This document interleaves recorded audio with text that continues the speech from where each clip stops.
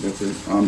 Just real quick, I don't know if you guys were made aware, it's been, I heard about this last week, but there's a House Bill 488 that's being proposed down in Columbus.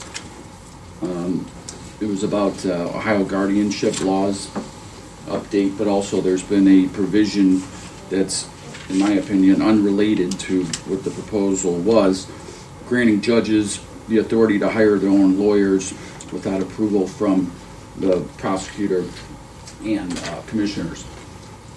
I think I've already talked to a couple other state representatives who are confused by this or questioning this, and I think that we need to, as a board, I would propose, Jerry, you writing a letter on our behalf expressing our concern on that proposal.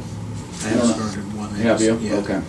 The one thing is that that bill is still in the committee. Okay. And they're done for they're out on their recess right now, so there wasn't quite as rushed to get it done. Okay. To get it to you, but I didn't know where they were in the process. Okay. Okay.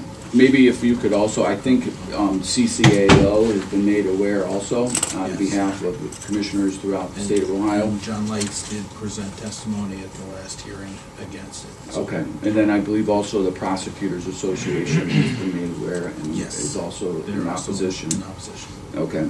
The overall bill they're not in opposition to. It's the amendment or the addition of the giving the judges the opportunity to be able to hire their own outside counsel. Okay. Yeah. Yeah. I mean, it appears that this is being written for the express purpose of allowing a certain judge to circumvent the checks and balances that were put in place for the taxpayers in this county and in this state to have a say in this. You know,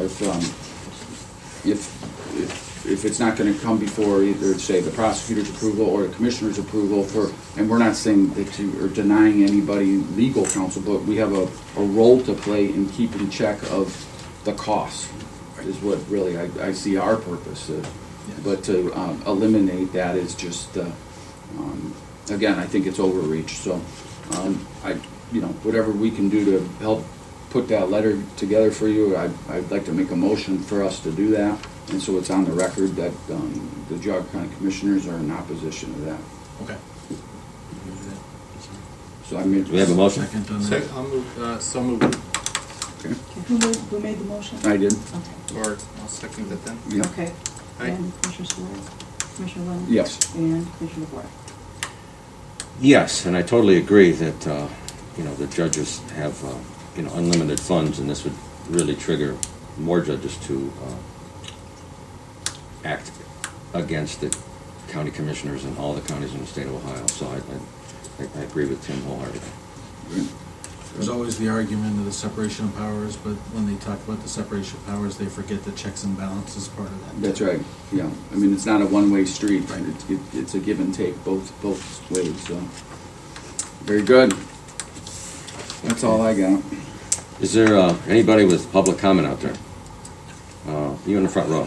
Yes, Diane Jones, Auburn Township. Several weeks ago, there was another discussion regarding a current litigation, ongoing litigation concerning two different departments, judicial and auditor. And the suggestion was made by one of the commissioners to get a spreadsheet concerning total expenses. Has that been completed? I don't believe it's been completed, but I'm looking into it. I'm trying to get this goes back pretty far, but I think over the last 5 years. 5 to 6 years, yeah. So when... hopefully I'll have something this week that I'd be able to... Okay, so will that be under discussion again then? Sure, I'd be happy to, once we verify it, and, we can talk about it in the next meeting. Okay, but it would be discussion in public then? Yeah, okay. sure. Thank you for that clarification.